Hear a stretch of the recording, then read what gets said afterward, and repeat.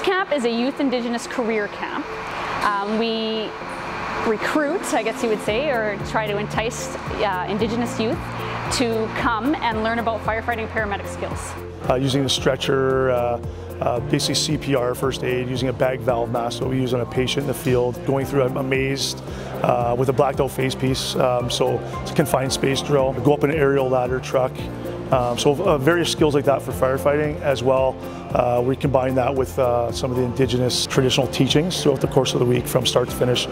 It's really nice to have them get experience in the city so that they can be the ones making the changes in the future, because our youth, they are like the people of tomorrow, you know, they hold our futures. I had a lot of fun doing it all because it was all like new to me, and the experience was great. Well, you see them now, right? They're all like, there's so much jocularity, so much camaraderie, so much support for one another, and you know, they're like best friends now.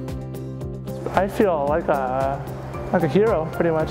Like, oh, I'm going to wear these someday to actually help someone out. The skills and the confidence that you'll develop throughout this week-long camp is paramount to doing any job, not just related to firefighting, but any camp, anywhere, any job, anywhere. This will be relevant to those specific skills you want to learn.